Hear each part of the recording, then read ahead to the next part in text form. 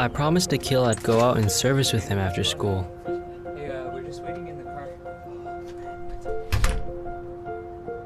And I kept my word.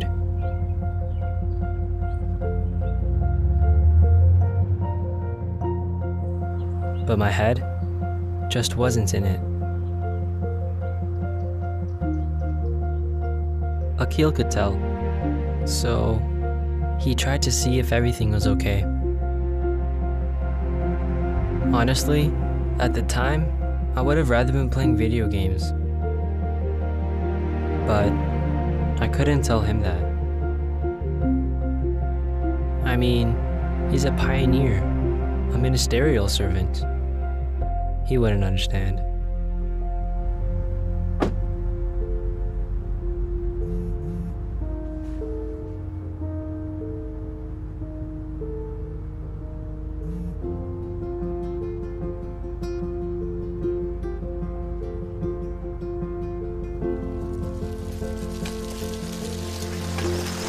Later that week, Akil invited me to go mountain biking with some friends.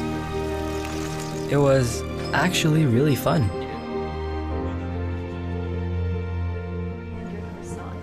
Thanks. Please let me know if there's anything else, okay? So Danny, you're obviously good at biking. What else do you like to do for fun? Soon, I was showing him my video games.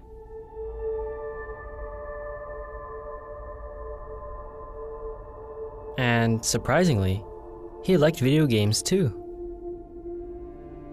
But he said he chose to be selective.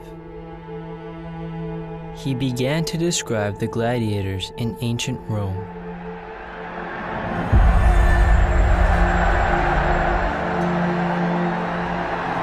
People would come from all over to watch them fight to the death. And while the spectators weren't in any physical danger, the real danger came over time.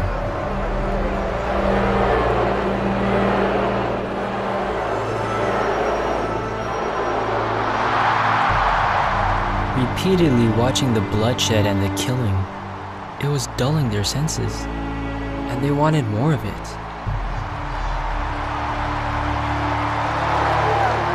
This was a big test for the Christians who lived back then.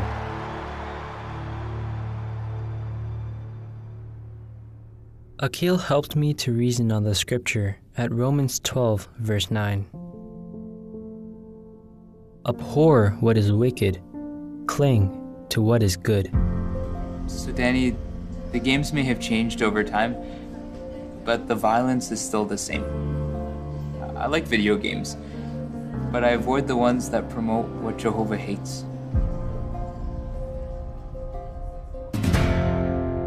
Jehovah's people can still have fun.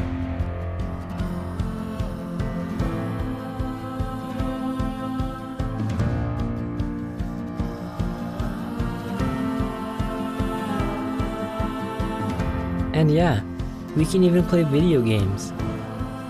I just want to make wise choices.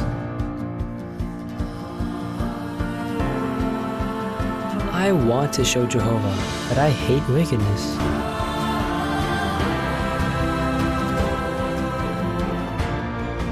And make his heart glad.